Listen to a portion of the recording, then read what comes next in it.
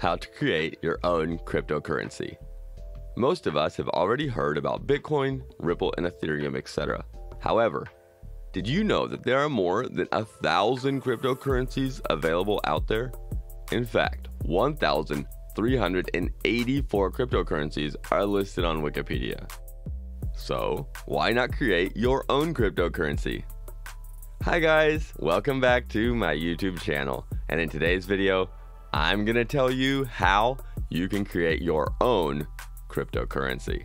However, before we start, make sure you subscribe to this channel and don't forget to hit that bell icon so you never miss any updates. Things you should know before creating a cryptocurrency. Before we start discussing how to create a cryptocurrency, you need to know 3 important things. First of all, you should have a great idea. If you are building a coin or a token for the sake of building a token or a coin, you are probably going to fail. Keep in mind that your cryptocurrency should add value to the world. Secondly, you will have to build a community.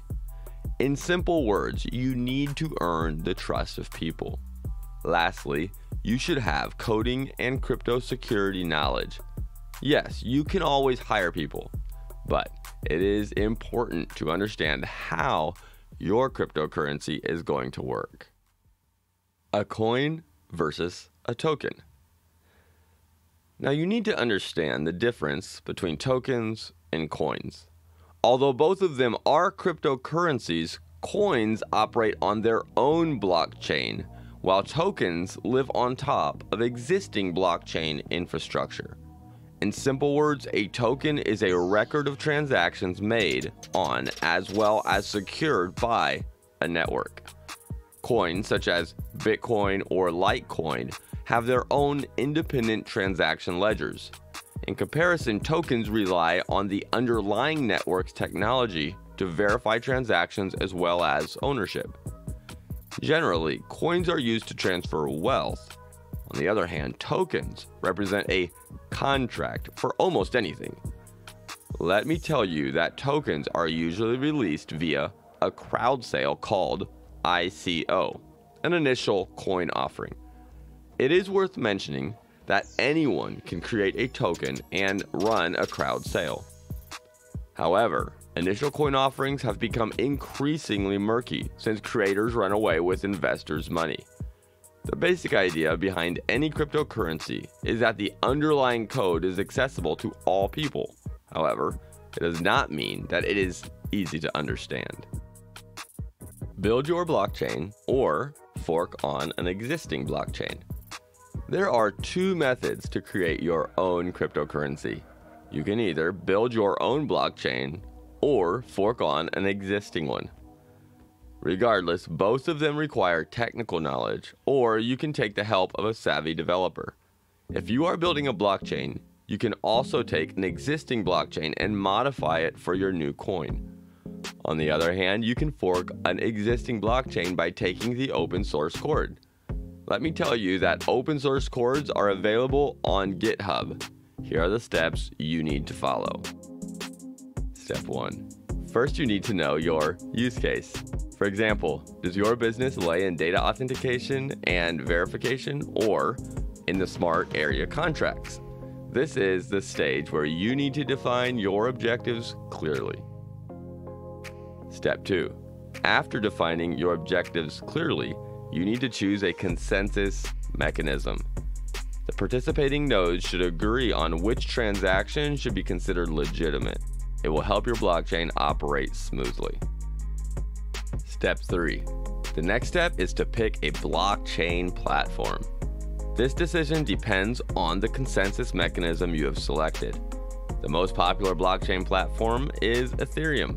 However, there are other platforms available such as Waves, NEM, NXT, Blockstarter, EOS, BitShares 2.0, CoinList, Hyperledger, Fabric, IBM, Blockchain, Multichain, HydroChain, OpenChain, ChainCore, and IOTA, etc. Step 4.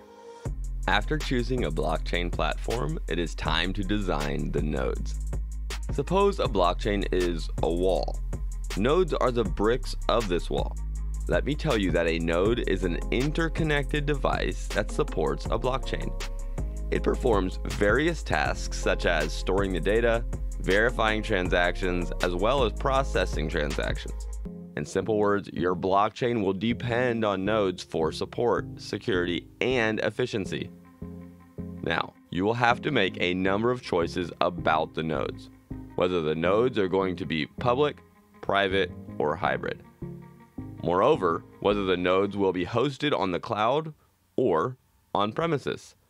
They can also be hosted on both of them. You also need to select and buy necessary hardware like processors. Lastly, choose a base operating system such as Fedora, CentOS, Debian, Red Hat, Windows, or Ubuntu. Step 5. The next step is to establish the internal architecture of your blockchain. You should be careful during this step, since some of the parameters can never be changed once your blockchain platform is running.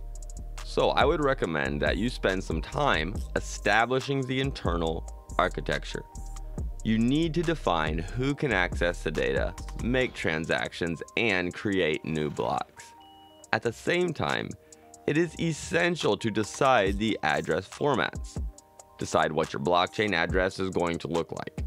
Next, decide the format of the keys that will generate signatures. Furthermore, you have to establish the necessary rules for creating all asset units. Step 6. After establishing the internal architecture, it's time to pick an API provider. You need to ensure that the blockchain platform of your choice offers the pre-built APIs. Why?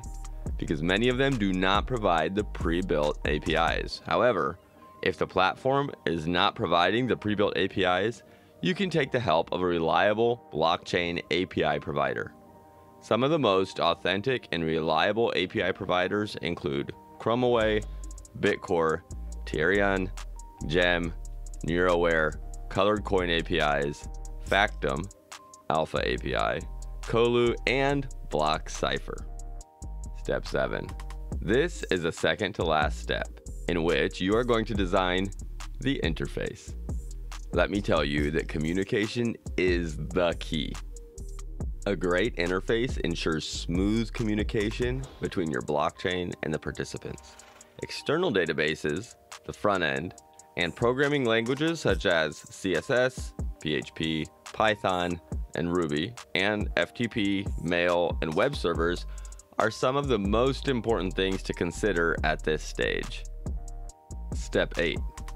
Finally, you need to make your cryptocurrency legal. Since the law is catching up with cryptocurrencies, you need to make sure that you better protect yourself from any surprises.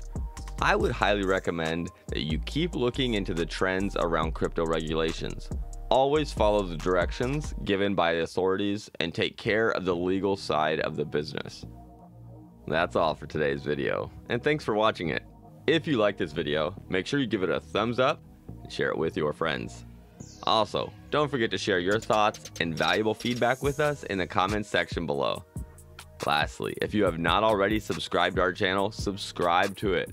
Press that bell button so you're notified each time I upload an interesting video on this channel.